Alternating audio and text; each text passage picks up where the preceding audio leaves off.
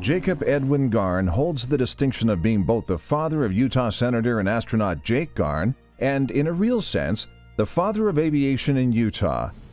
A native of Salt Lake City and a graduate of the University of Utah, Ed Garn was the first person in Utah ever to receive a pilot's license, only 14 years after the Wright brothers first took to the skies. My father was probably the pioneer of Utah aviation. Really unusual in those days. He was a pilot in World War I.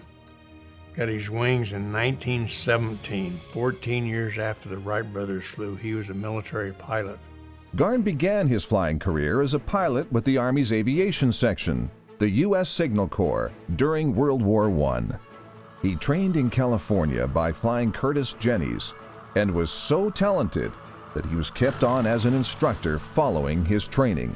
But what he really wanted was to fly and fight in Europe. He was based in California, and he was going to be sent to Europe, and the war ended about 3 weeks before his orders to go overseas. He so loved our country and was so proud that he was a military pilot in World War I. So while he was happy the war ended, from a personal standpoint, he wanted to be more involved and serve his country. Following the war, Ed Garn began a career as a civil engineer, building roads for the State Highway Department. That skill, combined with his background as a pilot, led to the next phase of his career. The Bureau of Air Commerce, the predecessor to the Civil Aeronautics Authority and FAA, appointed Garn as a regional director, supervising airport construction in 6 western states. Later, due to his success at the national level, Utah's governor recruited him to head the Utah Division of Aeronautics. Where in 1937 do you find a civil engineer who's also a pilot? That combination just didn't exist. So he was the perfect choice for Utah's first director of aeronautics. He had worked for the road department for over 20 years.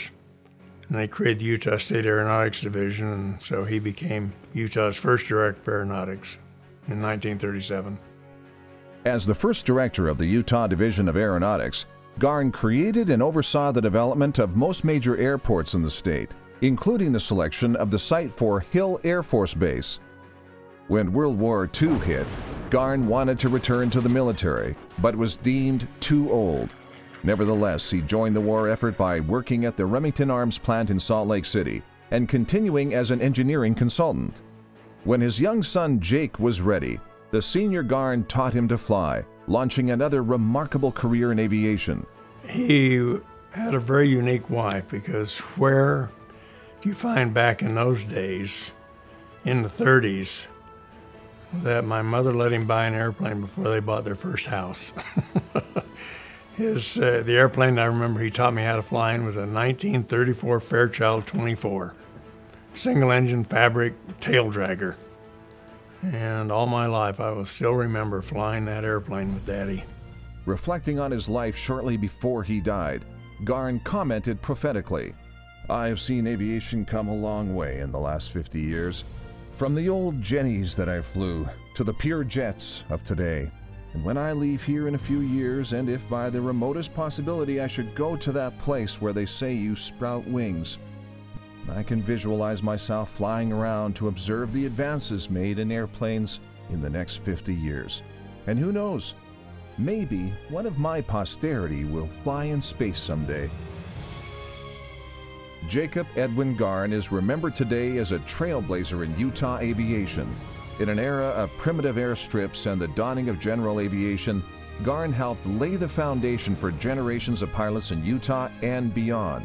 But perhaps his biggest contribution was in teaching his young son to reach for the skies, fulfilling his dreams of traveling to space.